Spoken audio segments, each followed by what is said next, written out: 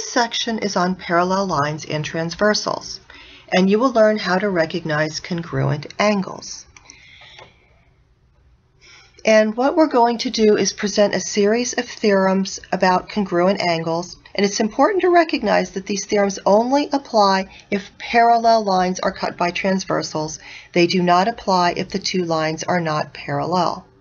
The first theorem is the alternate interior angle theorem.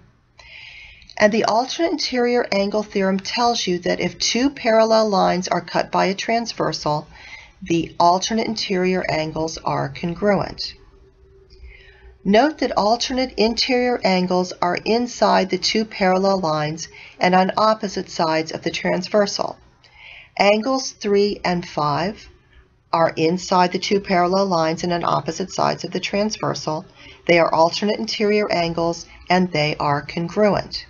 Angles 4 and 6 are also alternate interior angles and they are congruent.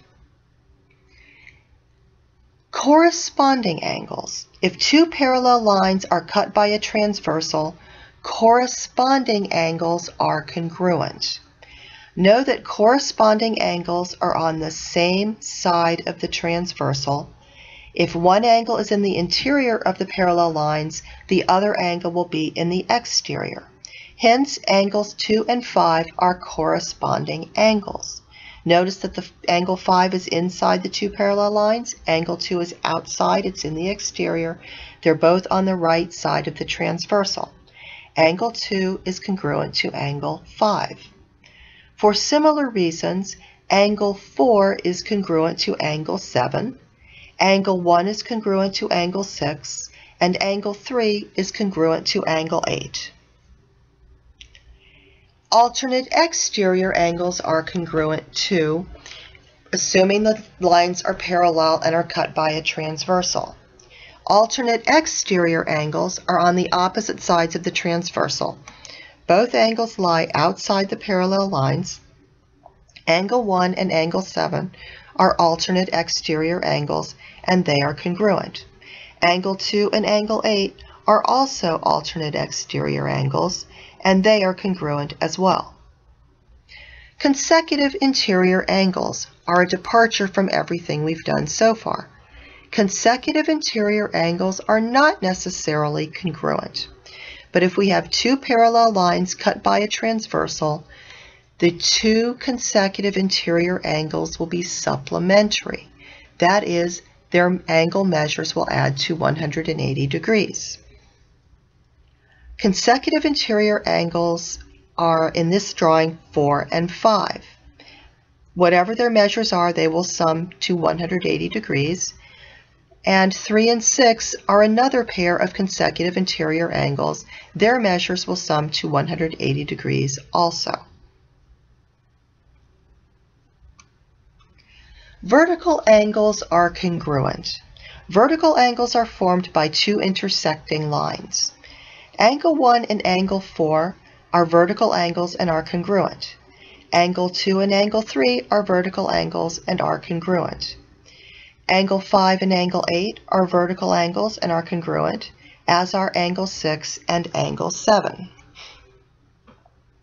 It's important to be able to recognize congruent angles in geometric figures. In the figure below, segments AB and DE are parallel. We can think of segments AC and BC as transversals. Know that angle CDE on the left and angle CAB are corresponding angles and are congruent.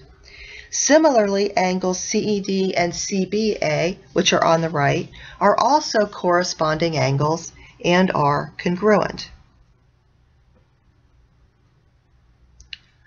Learn how to recognize alternate interior angles.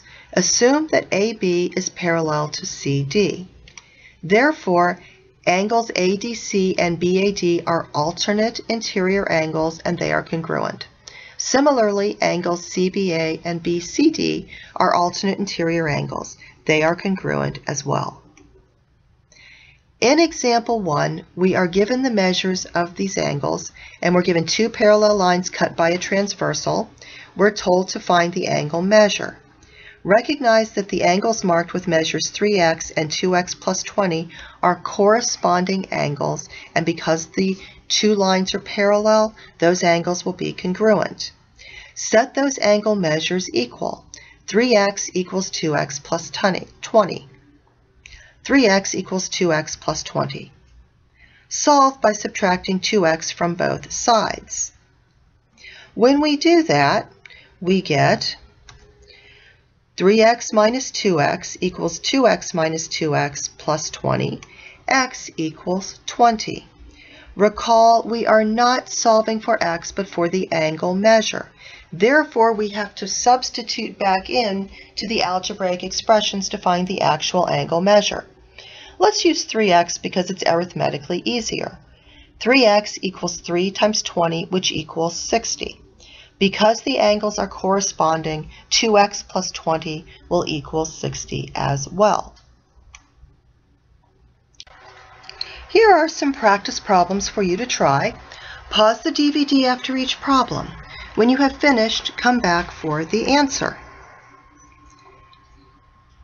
In practice problem 1, you are given two parallel lines cut by a transversal. Find the angle measure. And here is the answer to practice problem 1. The answer is 70. Recall the figure. The angles marked x plus 30 and 2x minus 10 are alternate interior angles and are congruent.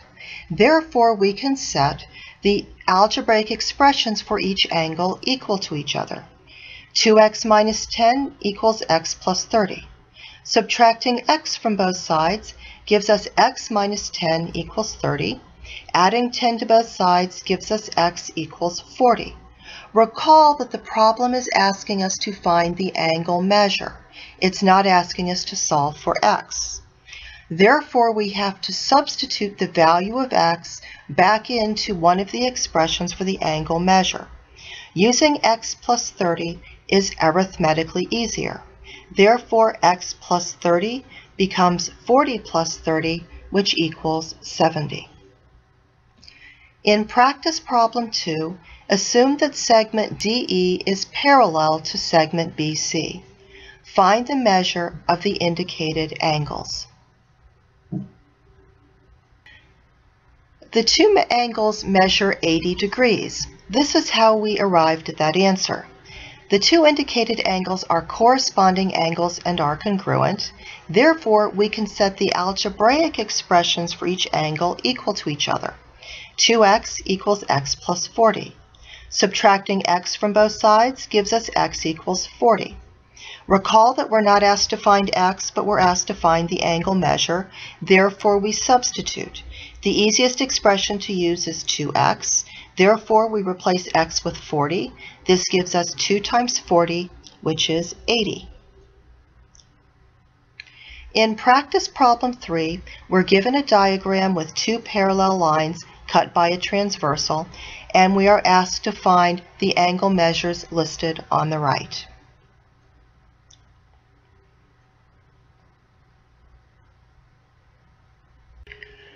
Here are the answers to the last problems in this section. The measure of angle 1 equals 70 degrees. It is vertical to the angle marked 70 degrees and is therefore congruent to it. The measure of angle 2 equals 110 degrees because angle 2 is supplementary to angle 1, and 180 minus 70 equals 110. The measure of angle 3 is also equal to 110 degrees because it is a vertical angle to angle 2 and is therefore congruent to it. The measure of angle 6 equals 110 degrees.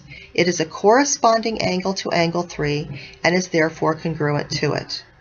The measure of angle 5 equals 110 degrees because it is corresponding to angle 2 and therefore congruent to it. The measure of angle 4 plus the measure of angle 3 equals 180 degrees. We do not need to know the measures of the two angles individually. It is enough to know that they are consecutive interior angles and are therefore supplementary.